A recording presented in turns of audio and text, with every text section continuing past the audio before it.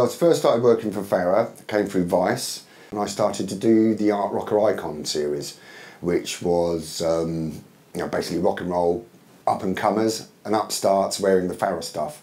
So I think the Farah, at the time, it was Farah from the Horrors, Gary Newman, Black Keys, the Maccabees, and Plan B as well. So I went on this little journey once every couple of months doing this Farah Icons work, which was great really, because it's very similar to the stuff I'd done when I worked for Sounds, similar sort of bands, back in the 80s.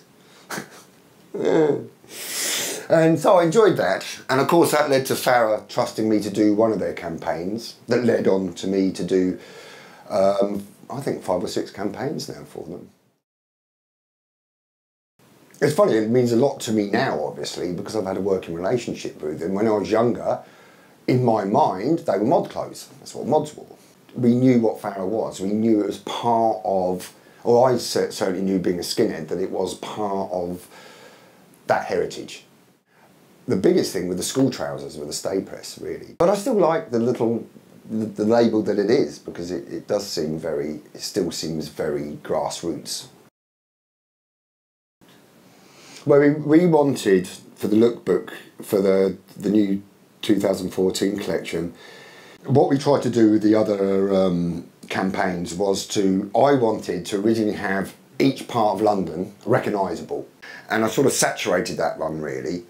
This one, I still wanted it to be London, but I wanted it a very bleak, clean background without being in the studio. And the South Bank National Film Theatre and National Theatre really supplied that. The lack of personality, again.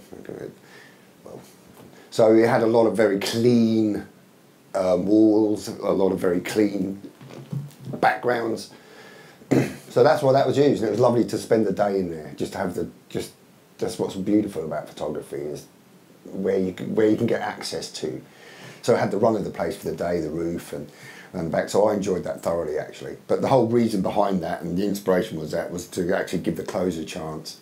Because normally I'll try and get backgrounds in, because if somebody's looking at it in New York, they'll never go to London, a lot of people, you know, that's glam. Like when I look at pictures of New York, it's glamorous to me. I get a little bit corny actually in some of the shoots. I like the red telephone boxes. I like the stuff that symbolises where you are, you know, even though a lot of people sort of shy away from it. I get the phone call from the designer saying they're interested in the rave stuff, which to me is just fantastic. It's because it's always the old 80s skinhead work that mainly goes on clothing. And so I didn't know what photographs they were going to choose. I just said, right, here's the Rave collection. And I loved that. They're the first ones to have done that, to use my rave work. The privilege of it, to know that my work is used on, and you know, is used on this stuff, it blows my mind really, because I've done fuck all when it comes down to pushing myself as a photographer. Nothing. Absolutely nothing. But I still get these opportunities, which in a way is a bit crazy to me. So hopefully I'll be able to find the 2 they used. That's why I love giving a collection of my work when I get contacted about them being used for whatever. Because that became a total surprise to me. You know, so what will they use? Will it be good? And this is a combination of 2 pictures. One was at the end of the night in Slough Centre. My friends are in there. There's my friend Cyborg, Stuart, and there's my brother Neville, and my friend Nipper. There's my brother Neville there. So that makes it even more personal. And it was a combination of that and this, which is I was off my tits when I took the. I'm literally just wandering around going, and for them to end up on a piece of clothing, which I think will actually end up being some people's favourite piece of clothing. I think I would anyway. And it makes it even more important to me, really. Yeah, it was very important to me. I came to a place where it's like, right, okay, I can live off this for the rest of my life and get adulation off this for the rest of my life. I can sit on my arse for the rest of my life and get stroked for being photographs I took when I was 15 to 18. Great, I could do that. But something inside my being was like, I've got to get this rave book out there. I needed it politically to sort of put a wedge between, I was a skinhead, took photographs of skinheads and then became a dustman, and that was that. I was always a photographer first and foremost. And for the raving book to culturally be out there, it's changed a lot for me as a photographer. I'm no longer Mr. Skinhead, you know, because there's a whole lot of people. The greatest thing that I was waiting for that was somebody to come up to me and go, I love your raving book. Oh, you've seen the skinhead one? Oh, you got a skinhead one? I was like, yes, fucking yes. They didn't know that I'd had a skinhead book out there. I thought, yeah, if one person knows that, that's good for me. Not that I'm slagging it off, but it wasn't, that was a time that I clawed out of, and to be constantly reminded of it, and to have a year of my life that was 10 years of letting that go, and that to, you know, for that to have us to be out there as well was really important to me. You know, it's not the biggest thing in the world, but it was important to me. You know, that I was viewed out there as not just being, you know, this guy that can only photograph people with short hair. Totally. I just knew I was in a revolution. I just fucking knew it. Just knew it. From the day I went to the first one, I was just like, this is a revolution. And it fucking was. The most unsung one this country's ever had. Because your agenda couldn't tear them to pieces. With skinheads, anything working class, I can totally just demonise you till the sun comes down. But with rave, they couldn't do it. So it's been basically ignored, even though the reverberations of it have just changed the fucking world. And it's like it, because there was no Twiggies, there was no Sixes, there was no little band of people that represented that. It was across the board, from working class to the upper middle class, a shared experience that no class could own. Didn't last very long because you can't have 40k sound systems kicking off over the country, up and down the country forever. And so that changed, but for a year there, for a good year and a half, there was anarchy. Like good anarchy, not the anarchy they try and force down your throat. What happens anarchy, like you know, crust is smashing up fucking the city, but real anarchy. I glimpsed that. I can fucking go to my grave knowing I glimpsed what that would be like.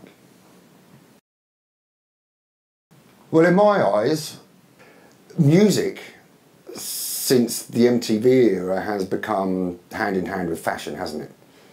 Whatever they did, they've psychologically found what makes somebody a skinhead, a biker, that deep tribal thing inside of you, and they marketed that with Adidas and Nike, and then that's become the norm. So it's tough for bands if they want to be like Crass and they really want to be anti-thing, because a lot of these bands would not even get seen if it wasn't for the labels attaching themselves to them. But I think now it's a necessity, really. They've become hand in hand, more so than it was when I was a kid. I don't have too strong feelings about it, but I do think about it, obviously, because now I'm involved in the industry. I'm not stuck on the dole slagging everyone off anymore. Now, if you'd have asked me 15 years ago when I was on the dole, I'd have been a militant and fucking burn them all. Things change. I've sold out. I love all that sold out shit. It's like I never sold in. Sold into what? I want a fucking wine cellar. I'm frustrated aristocracy. I don't want to sit around going power to the people in a shit council estate on the fucking back and beyond. Can't say, it's like, when did we ever sell in? Especially skinheads. I wasn't a Crass fan. We were all Levi's. We were conservative. We wanted to better ourselves. Oh, you sold out. I don't really get that. I sold out to what? To who? What did I represent myself as saying? I'm going to be a fat skinhead forever, or a raver. I'm going to still be doing E to 50, fucking nice.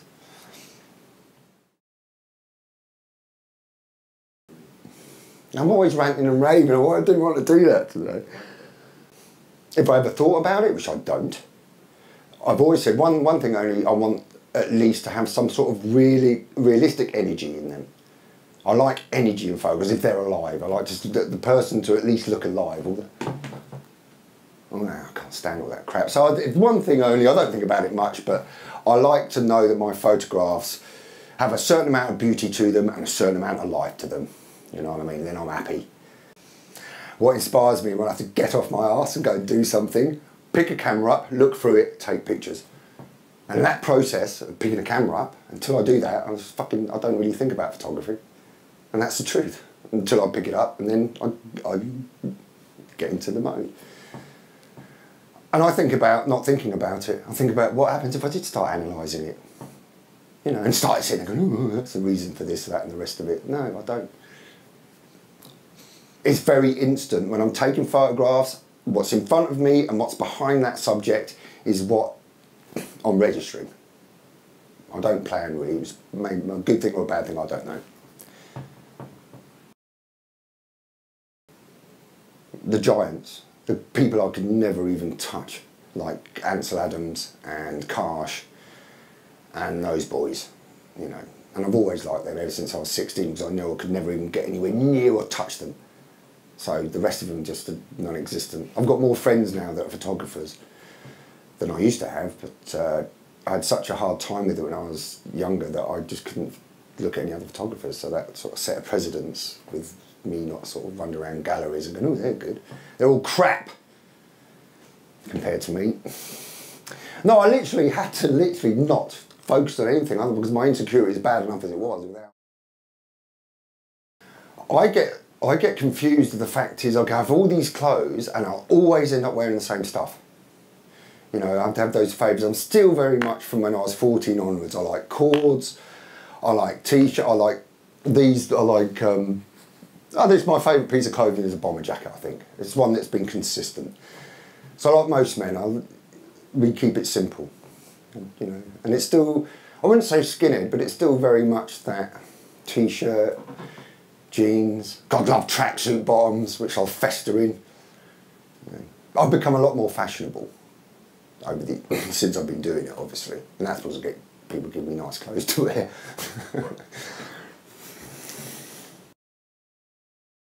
But the one that pops out of my head is my mate, Skinny Jim on the tube with a fag hanging out of his mouth. That's the one that popped into my head. It's such a mental image. And the one people seem to love is the kid with the owl. You know, they love that image. But with me, but at the moment, this moment in time, sat here, the one of Skinny Jim pops into my head. Just the thing, I took that when I was 15 and it's just such a phenomenal image.